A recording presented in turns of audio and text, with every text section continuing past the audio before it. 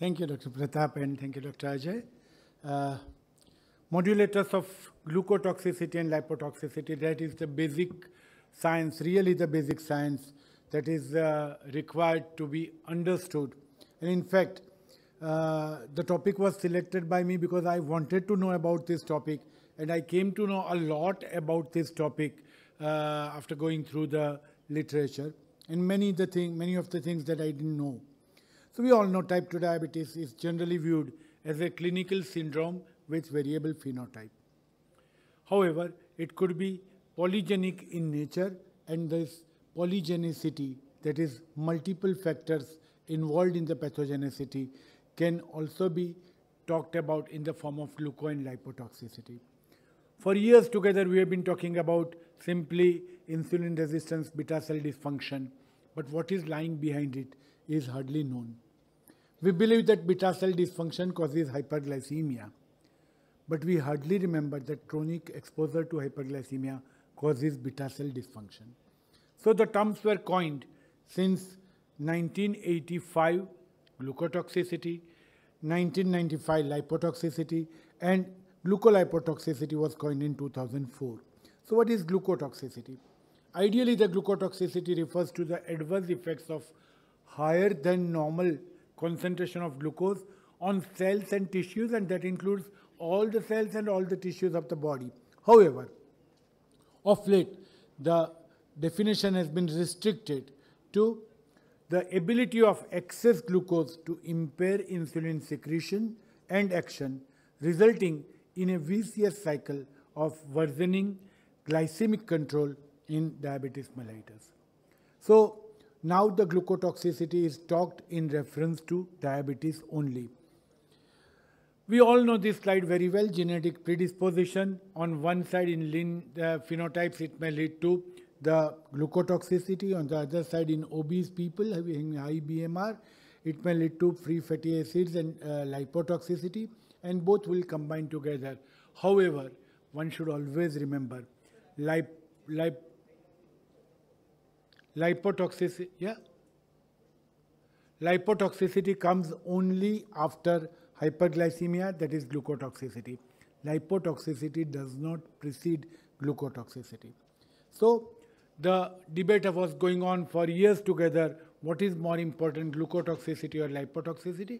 But of late we have got lots of references and evidences to show. So let's start with few evidences. Number one, increased oxidative stress in type 2 diabetes.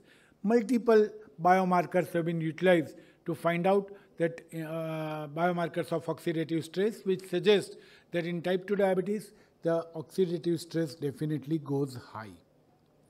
Evidence that chronic hyperglycemia can increase the reactive oxygen species levels. So what is ROS, or reactive oxygen species? Actually, it is a metabolic reaction continuously producing reactive oxygen species such as superoxide, hydroxyl radicals, and peroxidases. These are all substances that can cause the damage. ROS is generally involved with lots of evidences. We know that ROS has generally been involved in inflammation, carcinogenesis, aging, and atherosclerosis. But now we have realized that ROS is also involved in type 2 diabetes. And it is glucose itself. Remember, it is the glucose itself which is capable of generating ROS. And therefore, glucose itself is toxic to the cells, especially the beta cells. There are a couple of markers like 8-HDAU and 4-HDAU, and these markers are seen to be increased, especially with high diet with sucrose. This 8-OHDG is an indicator of oxidative damage to the DNA, and that is the reason which increases during type 2 diabetes. So now we realize oxidative stress, multiple biomarkers, ROS, multiple biomarkers. What next? There are three ways in which the oxidative stress can occur. One is Schiff base leading to amidori compound. Second one is electron transfer system leading to increased ATP. And then the third one is the glucose with the help of glucokinase activity and insulin biosynthesis. So these three different pathogenesis that has been hypothesized for increased ROS activity. Not only this increased ROS activity, as we have seen, is detrimental to the beta cells, and beta cells would deteriorate. The glucose itself, or the glucotoxicity itself, increases insulin resistance even in liver and fat cells. So glucose is not only toxic to the beta cells, the glucose itself is increasing the insulin resistance, especially in cases of liver and skeletal muscle and adipose tissue. So, for years together we have been searching what increases the glucose, but we have hardly realized that it is glucose itself which is causing insulin resistance and which is causing beta cell dysfunction. Evidence is to show the antioxidant capacity of islets. Now we have realized that it is the oxidative stress of islets. What's the capacity of islets as compared to rest of the tissues? So, these are all antioxidant enzymes, and oxidative stress has been considered by many as an explanation. However, most of the studies on the oxidative stress were carried out till 2008 only on non-islet tissues. But it was only after 2008 that we realized that the islet has been the lowest intrinsic antioxidant capacity, which means islet cells contain the lowest antioxidant property. As you can see here, chronic hyperglycemia causing ROS, but add to it this something, low capacity of antioxidant enzymes. So, the armamentarium that is required to fight out the oxidative stress is minimal in islet cell all across the tissues of our body. So not only beta cells are exposed to glucose, oxidative stress, ROS, but they've got very little or poor defense system as compared to rest of the organs. Evidence that antioxidant drugs and overexpression of antioxidant enzymes in beta cells protect against glucose toxicity. Does this mean that if you add antioxidant and if antioxidants reach beta cells, it would protect? Yes. In animal studies and in preclinical studies, nicotinamide, dysferrixamine, these are all substances like metformin and troglitazone, superoxide dismutase and catalase.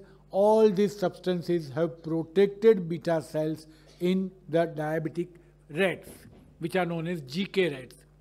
Same is the influence of vitamin E, although all these things have not been still accepted in the human beings. The trials are going on.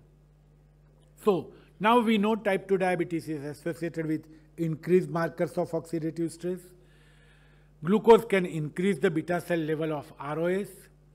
Antioxidant treatment can ameliorate hyperglycemia, and overexpression of antioxidant enzymes in the beta cell protects against the increase in oxidants. Then what should be the antioxidant strategies to protect beta cells from hyperglycemia? In other words, what could be the clinical implication? So, two sorts of clinical implication: activation of antioxidant defenses and simultaneously repression of ROS producing systems. So one that destroys beta cells, they have to go down, and one which protects the beta cells should go up. And then there are, you can see as in the lowest portion, practically 16 systems that are being tested these days on human beings, and probably will come to know them in next near future. One of them is metformin. Remember, we go on saying metformin reduces insulin resistance, but now we have come to know that metformin probably does it by acting as an antioxidant in the beta cells. Same way, this pathway you have been knowing for years, heme, biliverdin, bilirubin. But something that we hardly know is this is because of antioxidant action. And this has been proved in beta cells when heme oxygenase 1 seems to mediate protective responses to the beta cells. So probably this is one of the important weapon that would be utilized in near future.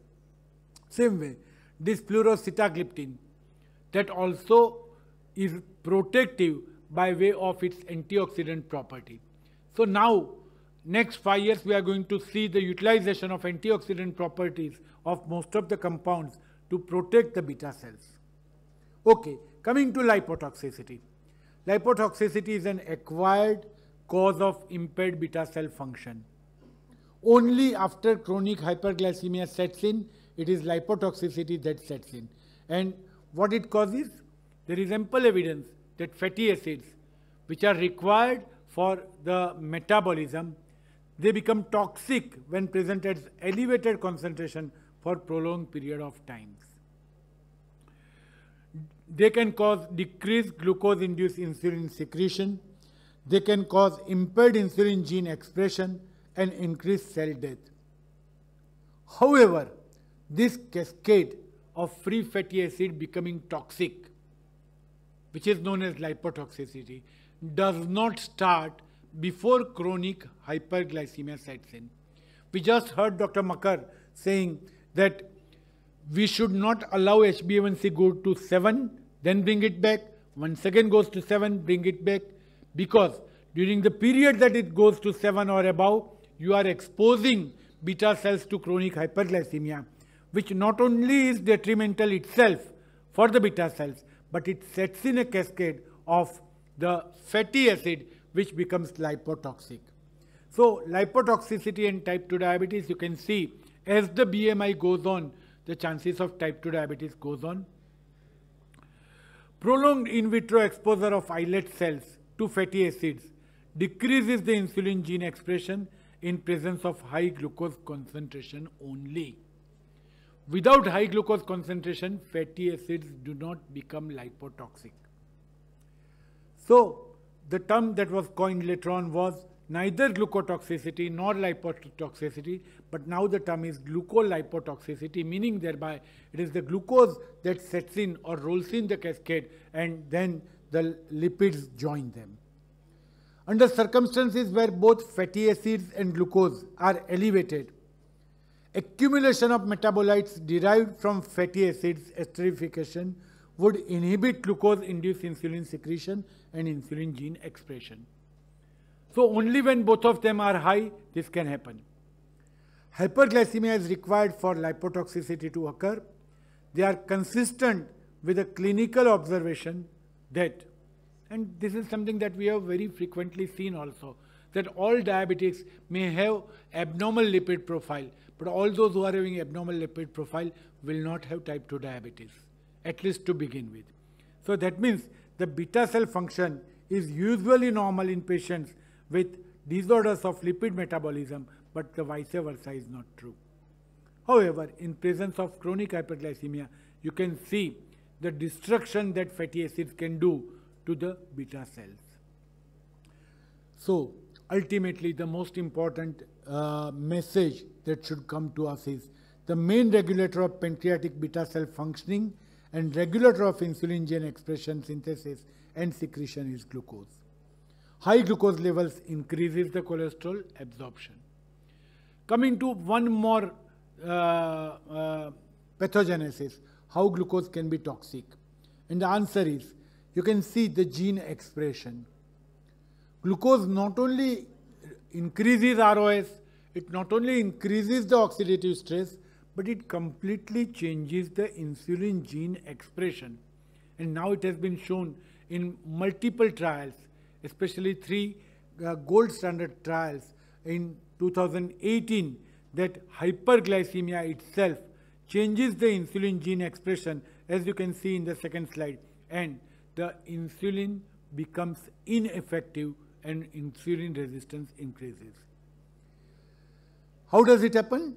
Chronic exposure to hyperglycemia, insulin mRNA changes, insulin promoter activity reduces, insulin gene transcription factors reduce, which are known as STF1, PDX1, IPF1, IDX1 and MEFA. This leads to reduced glucose-stimulated insulin secretion and the insulin content of beta cells go down. This is all in response to chronic exposure to hyperglycemia. So summarizing, In human studies of type 2 diabetes, markers of oxidative stress are increased in type 2 diabetes. It has been shown in all trials across the globe.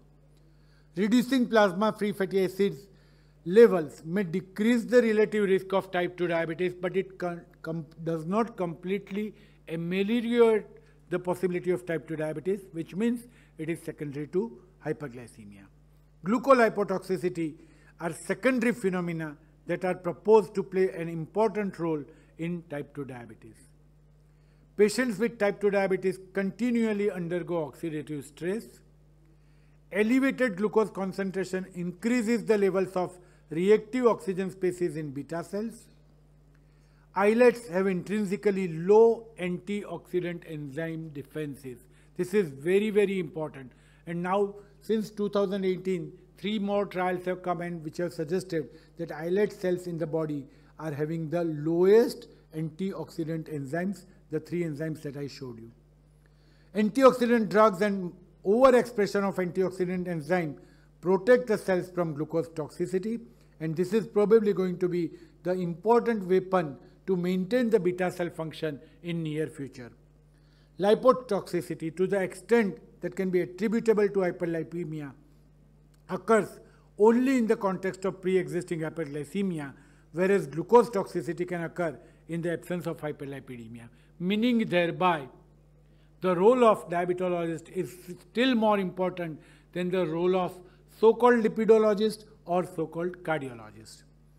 Because hyperglycemia is a prerequisite for lipotoxicity to occur, the term glucolipotoxicity rather than lipotoxicity is more appropriate. Thank you very much.